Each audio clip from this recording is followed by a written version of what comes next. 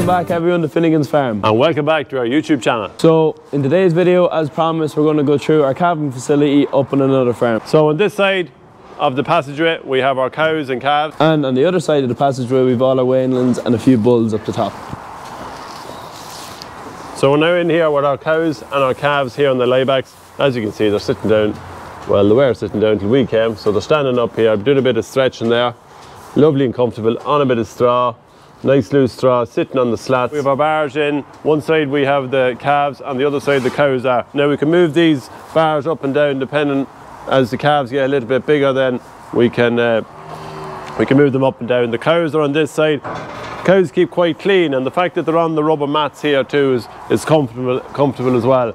But at least we don't have to be bedding the cows all the time. We just have to keep bedding the calves, and the loose straw is on the slats here, so we can still clean it, and any of the liquid goes down into the slat, and then we can just keep this topped up with a bit of straw, and we clean it every so often. See, the calf is able to go in here into where the cows are. They're able to have a suck and go back then onto the bedded straw. So then just in with the calves here, we have this rubber in the door pushes out. Now we have it strapped down to stop the breeze coming in, but we can feed the calves as they get bigger then as well, so we have that option. So you can see there's 9 bays down along all the calves down here, and then the cows are just in this very clever way of doing the number system. So all the calves' numbers are on each pillar. So not only are they on from the inside looking out, they're also on the outside of the pillar, so we know exactly what calves should be in with what cows, because sometimes they might, although they haven't yet, they could come out through the barriers there. So I'm just here now with Jack and Alan, who works on the farm with us when he's not busy at home.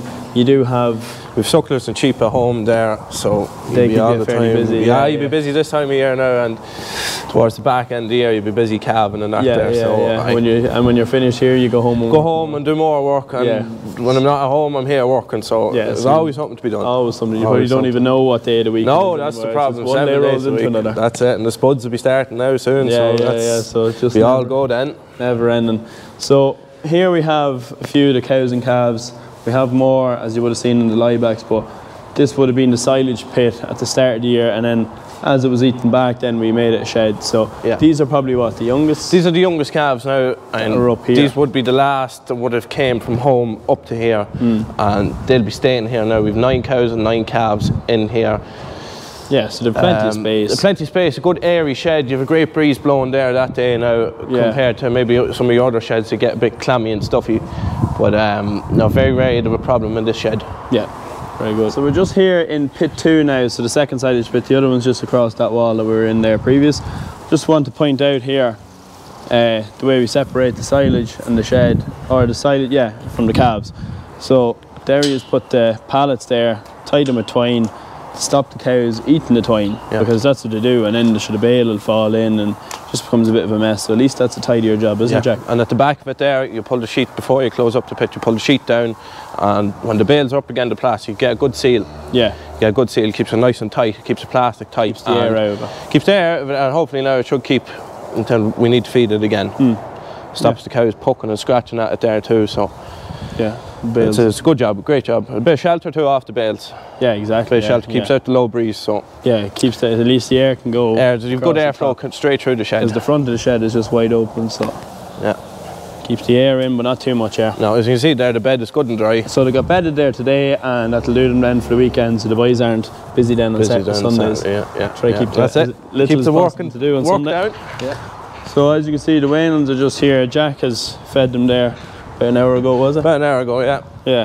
So your daily routine then when you come up here? Right, so when you come in here, the first thing you do is you walk all your stock. Yeah. Start with the calves, and then make sure they're all right. Yeah. Just checking out for if one got a hurt, or if you had a sore navel, hard navel. Hopefully now you shouldn't have any problems with scour, but you just check them all and make sure they're all 100%. Yeah. Then you move on to your weanlings then, walk all your weanlings, make sure they're thriving, putting on plenty of weight, make sure there's nothing lame, no injuries, just general animal welfare, make sure everything's above board. Slats when they're bulling one another there, they can slip or get hurt, but usually now 90% of the time you'd have no problems.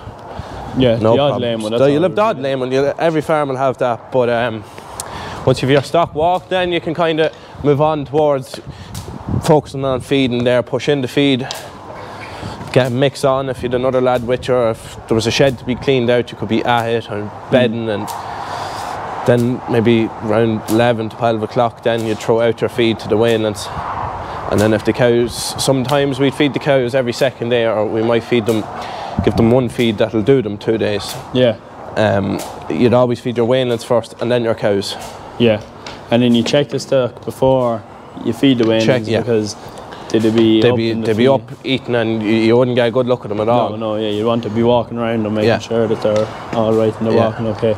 The calves are fairly content there now. They're getting that bit bigger now. The calves are getting stronger now. The liebacks are a good job. They'd be nice and cosy in there at the minute, but look, another 6 weeks now, you'd be hoping to turn a lot of them out. They'll be just getting that bit stronger now. They mightn't be getting under the bar as such. Yeah. And should we stop getting all this rain? We stop getting all this rain now, is right. We get them out. Yeah. Get them out. But the cows here feed in front, you can kind of see they'll get fed then tomorrow. So that does them it's 2-day feeding, isn't it? 2-day feeding, yeah. Yeah, and then a bit of meal just to keep them happy. A bit of meal to keep them happy and keep the bit of milk flowing. Yeah. So the silage is very good this year now. Silage is good. Yeah, it is good quality. It is good quality. You got lucky there last year. Couldn't fault it. And it was just good land, good weather. But no, we've 9 pens there at the minute, and roughly, if you take an average of about 7 cows and 7 calves per pen. Yeah. It works out well now. Works out very well.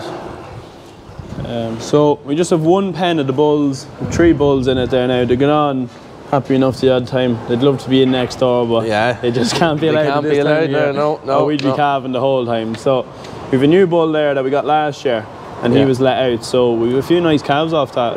Good calves off him there this year now, off a couple of the first calvers. Yeah. There's a couple of them here in pit 1. We'll go in and have a look. We'll go in here now and have a look at the calves. Nice shapy calves now, nice good heads on them. Yeah, there's one of the calves off the new bull. Nice spotty calf, nice head on them. Yeah. A good back end to him too, a bit of shape. It's hyper there as well. Bit of shape, yeah, good lively calf now. Jumpy one. Yeah, then there's another one off him as well. Yeah. Nice small head now, you don't want it too big a head. No.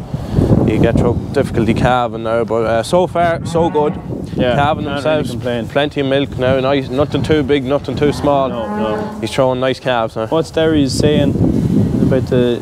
a live elephant better than... a live mouse is better than a dead elephant. That's right. So that's right. If they're dead, they're no good to you. So we like having a nice small calf, and then they thrive after that.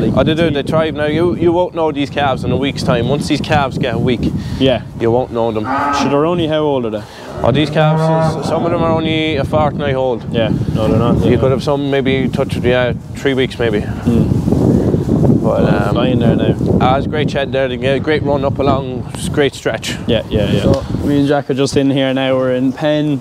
Is it 4, 2, 3? 3. Pen 3. Pen 3. Yeah. And there's this calf, 995, and he's a lively old fella. He's some crack. He'd be headbutting you. He'd be eating the trousers off you. He's just like a pet, like a pet calf. That's all. He's like a dog. You have some of them very friendly, and you have some of them mad like it.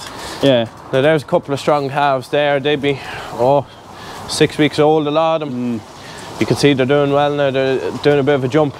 Yeah, the thing about the stabilisers or calves is they're born small, but they thrive. They thrive fairly quickly. Even there with the bulls, your weanling bulls, the weight gain it'd be fairly good. Like it'd be fairly strong.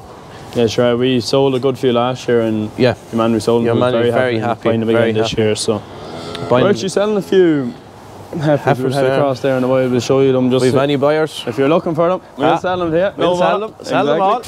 So between here and the pen behind me, we have 2 pens here of heifers. Yeah, 12 heifers in each pen, 24 heifers. Yeah, we've a few of them sold already. So now. Get your bids in early if you want them. Bids in early. Now, there's nothing wrong with a lot of the heifers. We just have ours picked out, our breeding heifers for next year, and it's just a comfortable amount.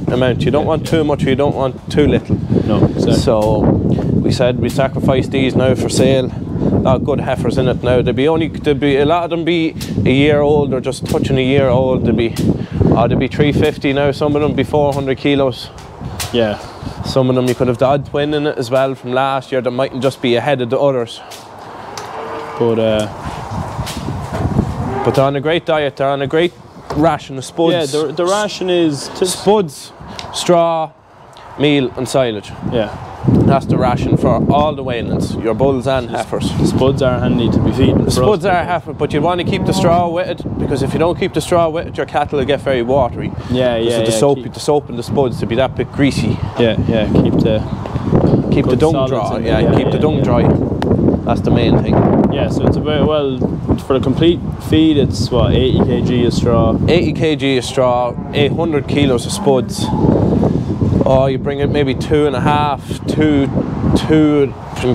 ton of silage, and then roughly then you go 150, 120 a meal. Yeah. They're not getting that much meal this year compared to last year because the silage is that bit better. Silage is that bit better, yeah. DMD is higher. Yeah, DMD is higher, so it saves meal expenses. Yeah, which is good because the price is good. The price of everything. Price of everything's going up. Can't blame just the meal. No. Even building a shed there, and everyone knows the price is just not. Yeah. It's just hard That's the way it's going, unfortunately. Yeah. So as you can see behind us here, we have the quickie grab that we only got about 3 months ago. So we said we'd give it a review here today. Jack has been flat out using it. You can see by the face. I don't know if Jack's good at it or the quickie's a good job, but I'd say now it's kind of a bit of both. Bit of both. Well, now Derry as well, in fairness to him. Yeah. Tasty man in the loader, but some yoke now. So great cut and a great clean cut. Like say for instance now, if we had to close up that pit, we are finished feeding, we are turning stock out. If you were to close that up, it should keep very well over the summer, and if you were to open it up next winter, say, you should have very little waste, because it's a great seal. As you can see, it's like a wall. Yeah, it's like a wall. It's solid, and that's the beauty of the new shear grab. Good sharp shear grab. It's important to keep it sharp as well. Yeah, well, they're obviously all brand new. All brand new, but maintenance is key too. Just keep it greased and keep it sharp, and you should have very little issues. Yeah, because we used to have a problem there. The pin would always go on that. That's right, on the old shear grab. It was because we kept biting into one side of it. But it no, well, we did need new one anyway. It was very old, so. But that's some yoke now. Very happy with that. Yeah, great investment, and the yoke you couldn't do without. You bring buckets of silage across the yard, and you'd lose half of it again. You're throwing it into the feeder. It's a mess, you know. But no, that's all. We're delighted with it. Delighted with it. Derry is too, and we got the overalls out as well. Yeah, the overalls out of it too. That's the key. It's always a turn. Kev Shannon would look after you in that way, so he would. This is fun to you, Jack, so he is. Wouldn't blame him.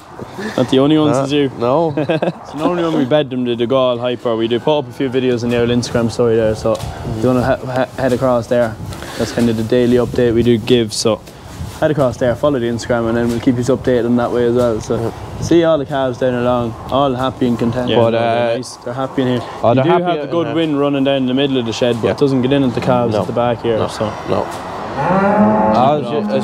As you look down or look up there, all the calves are lying down snug as a bug. Yeah. Probably got fresh bedding today. Fresh bedding today, yeah.